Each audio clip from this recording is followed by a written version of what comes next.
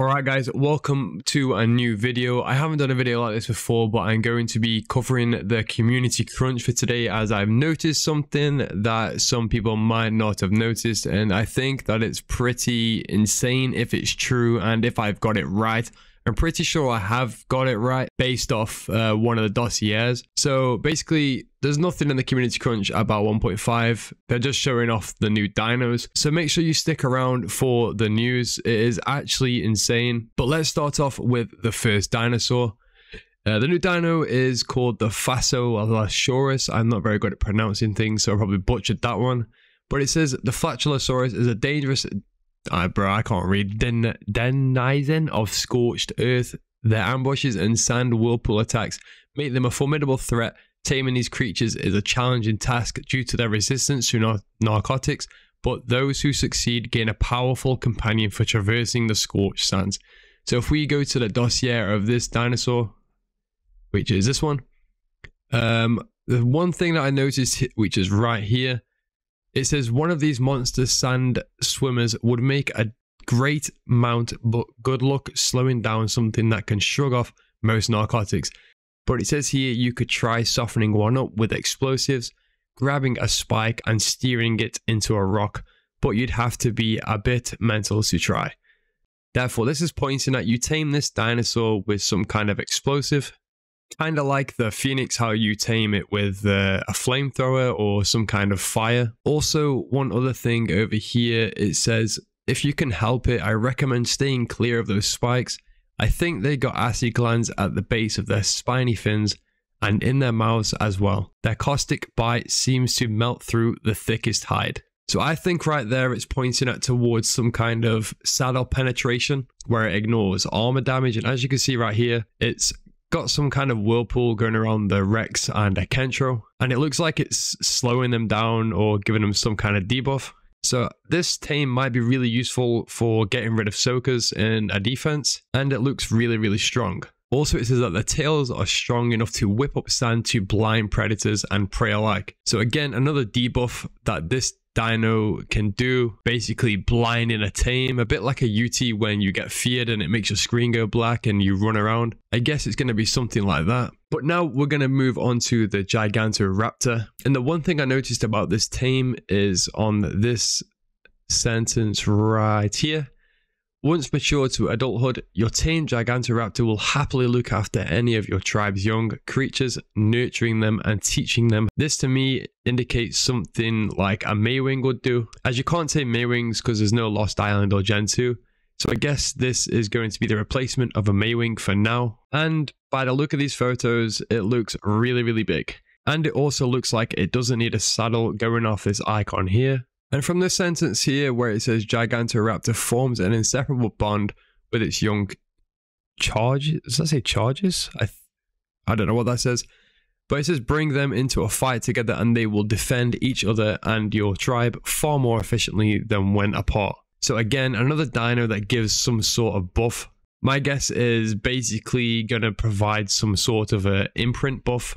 So obviously you have 100% imprint. I guess if you do it with this dino, you maybe gain more. That's just my opinion though. I could be wrong. And then I guess to be able to tame one of these things would be a bit like a Deinonychus, based off the fact where it says, now for the bad news. To my knowledge, no one's been able to figure out how to tame an adult Gigantoraptor. Its unique disposition seems resistant to behavioral conditioning. However, survivors bolder than me were able to sneak into nests to win the trust of their young, and they claim that reward is well worth the risk. So from reading that, I guess you just sneak into the nest and there may be a wild baby that you'd have to claim and somehow get away. But this seems like a really good tame, and I like that they're bringing out a lot more unique stuff with the dinos that they're bringing out. But now for the huge thing that I noticed with this tame is from this sentence right here. It can even use its call to help you find orphaned baby animals out in the wild. If you bring those orphans home, then your Gigantoraptor will happily add them to its brood. From reading that sentence, to me that's indicating that there's going to be wild dinos roaming the ARK. So that would mean all the wild dinos on ARK would be possible, and you could see wild baby dinosaurs. So you could probably come across like a wild baby Giga or a wild baby Rex, and you'd use this tame to call it and basically add it to your pack. A bit like a claim when you claim a baby with a Maywing, but only with this tame, it would be a wild instead of a enemy tribe's baby. So if that's true, that is actually going to be a game changer. It's going around the ARK and you're seeing wild babies. So on this one, I really do hope that's true. So on to the next one, we have the game-changing underwater tame. This underwater tame, by the looks of it and the things that have been said, is basically an underwater base on a dinosaur. As you can see here, it is absolutely massive compared to the ichthyes over here.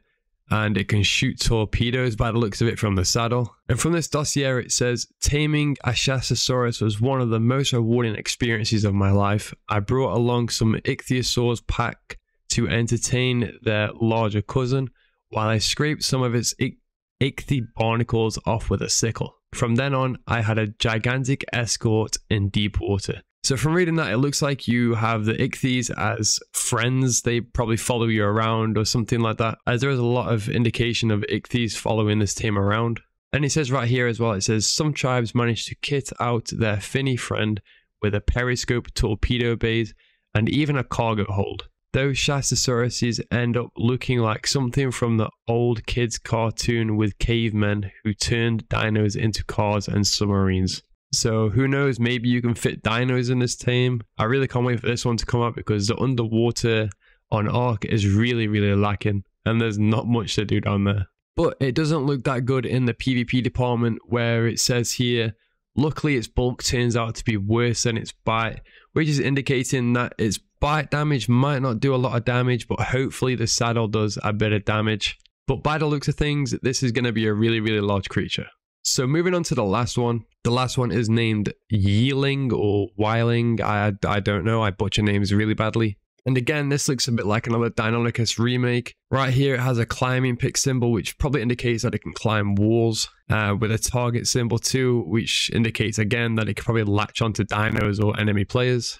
And again, it looks like it confirms that here, where it says its aberrant size, Yeeling, is still somehow light enough to cling to walls, and it can even glide short distances, just like the Deinonychus can. And it even kind of looks like the Deinonychus. It looks like it's the same jump attack too. And by the looks of things, it is an aberrant dinosaur, so it comes from aberration. From this sentence here, I've seen ye scarf up the weird mushrooms, congealed gas balls, and nameless creatures scurrying around down here. Who knows what effect a dialad that would have on its feathery weaponry. Watch what your ye eats and you just might learn to sharpen its fighting skills. To me, that's indicating if you feed it congealed gas balls or kill nameless creatures, it may give this dino a bit of a buff. That's my opinion, and that's what I think is going to be the case with this dinosaur. And from the look of these feathers and this sentence here, it says, I'm glad ye seems to prefer prey smaller than itself, because it can eject a spray of barbed feathers before darting in to rip them from an unhappy target. This unique attack may expose ye in the short term, but its protective plumage regroups fast. So I'm guessing you shoot the feathers and it's basically going to make this dinosaur take more damage. But as it takes more damage in return, it maybe gives more damage to this creature. That's just my take on things. But yeah, that's going to be it for this community crunch. I know I'm not the best at doing these type of videos, but if you guys want to see more, then let me know down in the comments. Also, let me know what you guys think of these dinosaurs, and let me know if you think I am right about the whole Gigantoraptor case and the wild dinos, because that's what I really think based off this sentence right here. But it would be cool, as the wild baby dino thing is actually a mod already. So my guess is that they're implementing it into 1.5. But if that is true, then it is some really huge news for ARK 1.5. So don't forget to tell your friends. And with that being said, boys, I'll catch you in the next one.